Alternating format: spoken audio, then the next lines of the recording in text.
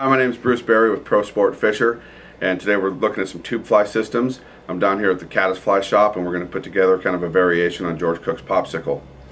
So what I'm going to do is start with a Pro Tube product, and I take the flexi needle, place it in my vise. That's a 110 millimeter needle. You can custom cut the back end if you don't like the length. You can grab it by the front of the jaws, however you want to put it in the vise and secure it. This is taper, so this is a micro tube. The way it's tapered, you just give it a little push on it. Once it stops, you're good. I put the hook guide on first. That's going to hold my hook. It's a tapered silicone piece, which is kind of acts as our junction tube. It comes in 7 different colors, 3 different sizes. This is a size large. It's for steelhead flies. Okay, the next maneuver I'm going to make is I'm going to put a little weight on this fly. This is called a Pro Flexi weight. That's 15 millimeters. And then we all love marabou for soft tail outs, boulder fields and that kind of stuff, and I want to fish this in a little faster current, so I want to prop it.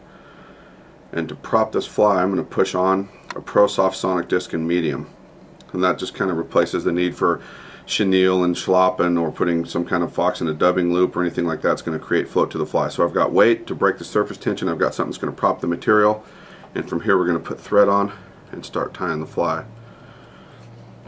Marabou is something that I've always liked, but you know, in cold weather marabou can be tough. This is a Arctic marble fox. You can use fin raccoon, you can use temple dog. So what I'm going to do is just remove those guard hairs real quickly and get to the under fur. I'll just take a flea comb, put it in the butts, remove the guard hairs, and I'm actually going to use those in the fly, so we'll just set the guard hairs away. And this is going to be the variation on the popsicle, in that I'm just using the under fur, and that's going to be something that's really durable. Casting, fishing, cold weather, it's not going to break apart. It's going to give you that nice movement that marabou is known for. So the first thing I'm going to do for this fly is take some of that guard hair, and I don't really stack it or do much with it. Maybe pull out a couple of shorties, lay that on there, and I want this to be a little bit longer than the fly. So like marabou, when if you get materials that are all the same length, they get wet and clump. So this is going to be something that's a little bit longer than the rest of the fly. Place that on top, secure it with a few wraps, put my finger in there, put a little pressure on it, and that's just going to splay those fibers. That's going to keep them working in the current for me. Put a couple locking wraps on there. So to work this marble fox into the fly or fin raccoon body fur, I want to make a dubbing loop. This is a new tool I just picked up down here. So we create our dubbing loop. Put a couple wraps on that to secure everything. Okay, and then what I want to do real quickly is I'm just going to take and run my comb through that fur and straighten everything out and grab anything that's loose or short, and that kind of flares the fur. For you guys that are a little bit more advanced than me, the Pedijon tools I've seen the guys use down here, it's a great way to get this set and prepped and ready. Okay, so one of the keys with this maneuver is making sure that the hair is 90 degrees to the dubbing loop. That's going to keep it from binding on itself. And I just prep that so I get the length that I want. And once we're set, splay it a little bit. Then we're going to spin it.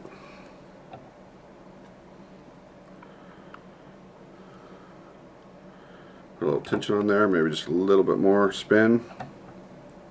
That should be good. And with a dubbing teaser or a flea comb, however you like to use, you want to pick that stuff back out so you get your length.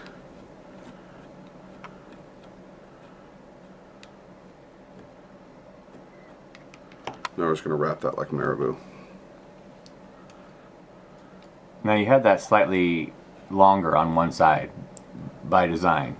Yeah, I try not to keep it really consistent for length, so that when the stuff goes on the tube, I'd like some the length to be varied in the back, so that when it gets wet it doesn't just stick together and clump. Gotcha. That's another reason why I put the guard hairs in a little bit long, so if we can get those materials in there and keep them from all being the same length, you'll get better movement and all water speeds that steelhead are going to sit in, I think. Kind of one of those things where maybe when there's not steelhead around we talk about what kind of fly we're fishing, and when steelhead are around we talk about how many we caught. But I think good flies are designed well, they cast easy, they wiggle good in all the currents, and like this fly is going to be a durable fly, which is nice as well. And it's a fairly easy fly to tie. Okay, so once we have that, our synthetic marabou wrapped, I just want to run the comb through it and make sure that nothing bound, so it can fish nice and full. And this is something where I could probably start finishing the fly right now. It's a little sparse. You know, it's just before Thanksgiving, winter fish are coming, and I want that fly to be a little bit more full. So I'm going to repeat that first step and fly. So now you can see where we're at right now. We have the guard hairs tied in first, then we've spun a couple of pieces of that under fur, and the chassis or the underbody of the fly, there's weight, and that little disc is going to help prop everything so it doesn't pin flat in the current. It's going to wiggle. Now I just finished that with a couple colors of slopping and a little bit of flash.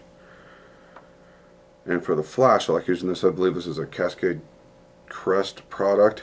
It's that crinkly, mirrored type of flash. I'm going to tie these kind of up high like cheeks.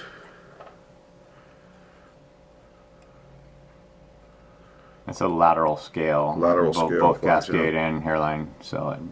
Excellent stuff. I think that just a couple pieces goes a long way. Okay, so now the slopping seems to be another durable material. This is going to add a little bit of contrast. It's also going to take some of the force of the water, so it allows this under fur that we've put in there to move. Okay, so I tie that in tip first. Run the scissors down the stem a little bit, and we'll put 3, maybe 4 spins of purple.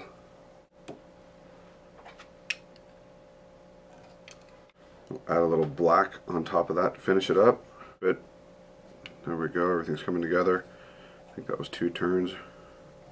There's maybe 3. Okay, and the last thing I'm going to do, this is a new product from Pro Sport Fisher, and it's called the Pro Jungle Cock HD. And these guys come, like this is a size small, 60 in a pack. It's a UV ink. They're lacquered, they're durable, and they're pre-cut, so all you have to do is clip the bottom and the top out, and you're ready to tie with a piece of jungle cock.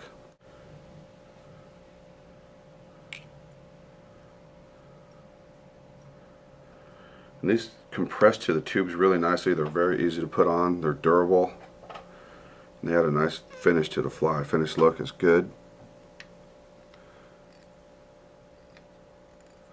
Make sure we're even. That looks good. So there's little nubs left, and for that I just like a nice sharp flexible razor blade. I'm going to get in there and trim those just like that. A couple more wraps and a whip finish.